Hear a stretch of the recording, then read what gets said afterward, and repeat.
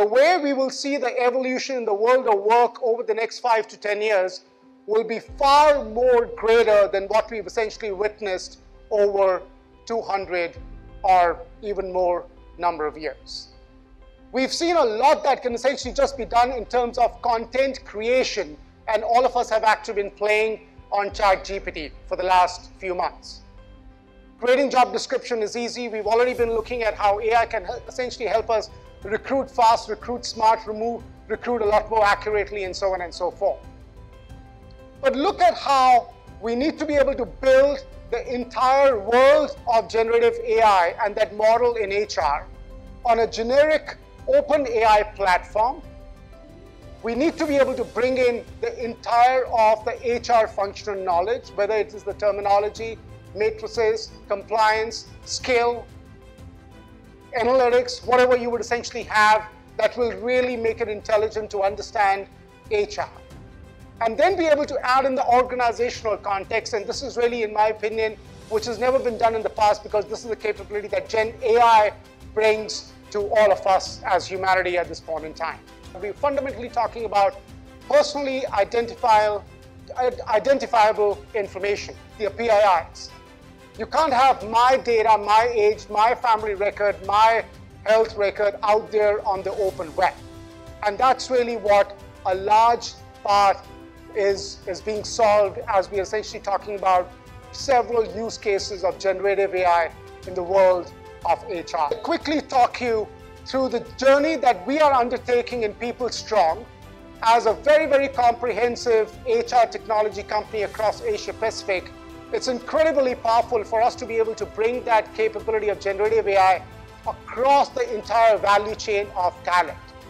Here is the CEO, Aman Verma, and the generative AI right now is a live description of how we will essentially take the annual operating plan of this organization, what's been decided by the CEO and his leadership, very quickly help him recommend what's his OKR or KPI is going to be, very quickly allow him to pick the same for his direct reports. If I'm the head of HR for this organization, I would actually, in a matter of 30 minutes, have a draft version of my OKRs, of my KPIs available to me. The moment I approve those, improve upon and improve those, I will essentially have the draft ready for all of my direct reports. Meaning thereby, by the end of the day, you could potentially create a great version of your OKRs and KPIs for the entire organization, the last man and woman standing. When we talk about our talent strategy, much of that is centered on creating that high potential strategy for covering not more than 15 to 20% of our people. What about the solid citizens right in the middle of the belly of an enterprise? And the power that generative AI essentially gives to our talent coach is to democratize the entire talent strategy that's available to every person working in your organization. That individual, bases the role that he or she does, with all the data that we already have on that information, right from the time that the person got hired to all of the training programs, assessments, etc., that the individual has gone through, the engine could actually very smartly recommend what are the different career paths that are available to you. What's your degree of fitment of your current skill readiness to take on the next role? What are the different learning programs that are available in my learning software or my learning management and the integration that I've essentially done with external MOOCs and so on and so forth. If you are a manager, at a press of a button, you would actually know how many people for this particular role that I want to fill are ready now, ready in the next 6 months, ready in the next 12 months. So fundamentally succession planning at a press of a button.